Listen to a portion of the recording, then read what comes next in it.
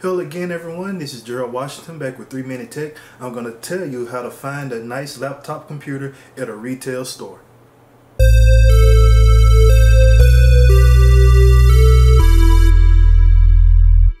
So, have you ever felt like you were just extremely blindsided as soon as you walk into a retail store, let's say Best Buy or Walmart or any other retail place that sells computers that's not normally a store that's known for carrying specialty products like computers, that's not really known for being a computer store, a computer specialty store? Well, sometimes I have a lot of friends, they have buyer's regret when they go in and they go purchase a laptop computer or a desktop computer and it's not as good or doesn't perform as well as they thought it would. So I'm going to give you guys a few guidelines on what to look for, the specifications and the type of computer that you want, and I'm also going to discuss with you your budget. So being that the budget is the most important thing, you have to know how much money you're willing to spend. If you're expecting to go into a store and spend $500 on a computer that can handle things like gaming and doing all sorts of other advanced computing things, you're not going to find that. $500 quite frankly just isn't enough for that. $500, it can probably get you about a good mid-performance computer, low to mid tier computer, depending on whether you get a laptop or a desktop. But those laptops that are going to do that high-end computing, those you're going to have to spend well over $1,000 for. So in technology, especially when it comes to buying a computer, the difference between $500 and let's say $750, the difference is immense. The difference is immense because you're not just paying for, you know, what some people think is a cheaply made computer versus a more name brand or more well put together computer. You're actually paying for the components on the inside. So I'm going to tell you about what components you should be looking for when you're purchasing a computer out of a retail store. So the first thing you need to look for is the processor. You're going to see it one of two ways. You're either going to see it listed as the processor or the CPU. Your CPU nowadays, if you're looking for something that can handle regular everyday tasks such as typing, checking email, doing that type of stuff in a fast and efficient manner, you typically want to go with, as far as the Intel family, nothing less than an i5 processor. And I'm going to have everything posted in this video, either on this side or on this side, either one. I haven't made up my mind yet, but I'm going to post those things. So again, you don't have to remember these by heart or anything. But your CPU, if it's an Intel, should at least be an i5 at the very least to handle mid-tier computing. As far as your AMD family goes, look for the Ryzen 3, at least the Ryzen 3. Now on Intel, the high-end stuff is i7. You may see some i9s out there, but again, those are way more expensive. Those are more high-end computing systems, so those are going to be more expensive. As far as AMD, they have the Ryzen 5 now, which again is going to be way more expensive than the Ryzen 3.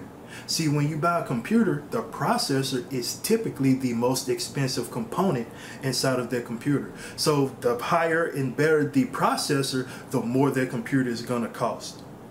So the second thing you should be looking for is RAM.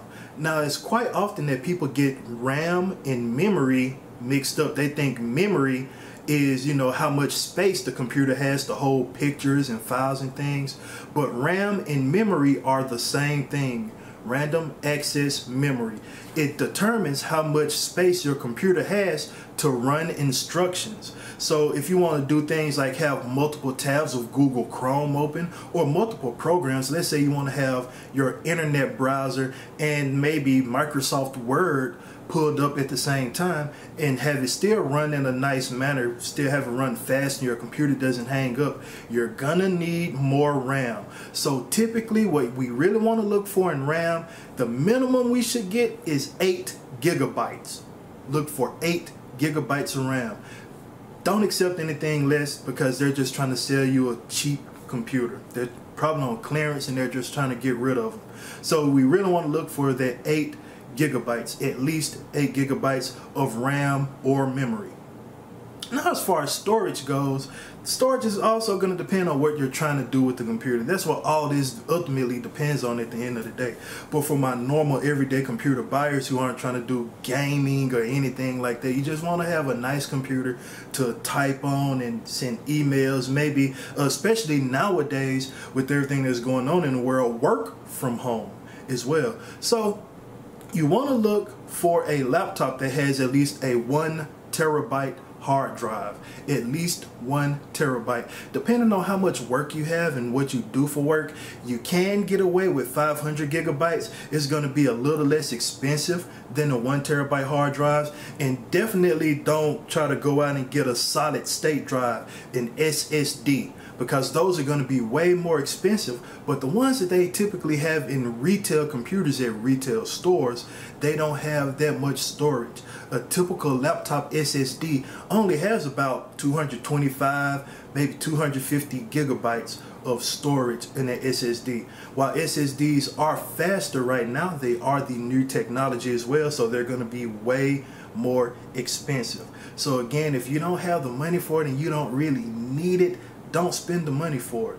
Because what the salespeople are trying to do, and trust me, I know, I've worked at a retail store before and I've seen how things operate. Most of the people who are selling you these computers, they are not, really computer experts. Most of them aren't. You may find, a couple in there who are actually computer experts and know this stuff and do this stuff well, maybe do it as a hobby or something like that. But for the most part, they're just salespeople, and they know the specs and know what to tell the customer and how to respond to the customer. And they are really good at making a sale. So sometimes they'll try to sell you something that's, not what you're looking for. And the fact that it's either going to be not powerful enough for you, or they're going to try to sell you too much power.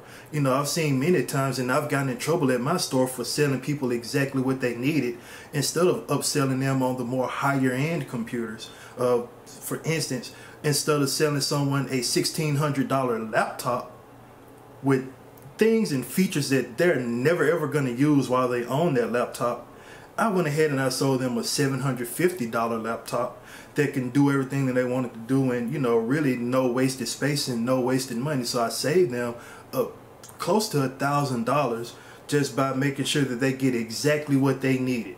So make sure you take this advice and take these tips in there with you. As far as brands go, I'm not going to do any specific brands because I don't want to seem like I'm the salesman for a specific company or anything, but do your due diligence.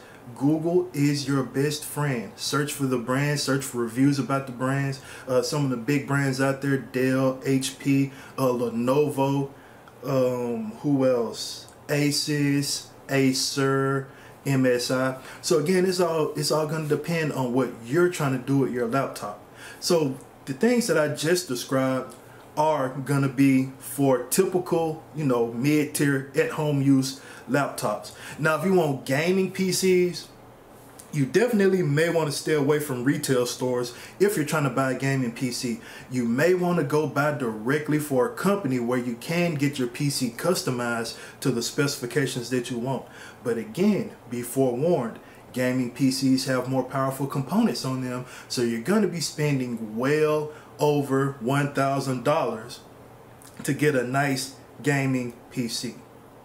Alright, so I hope this helped you out a lot, and I hope you take these tips with you when you go into a retail store and buy a computer. My name is Gerald Washington. This has been 3 Minute Tech.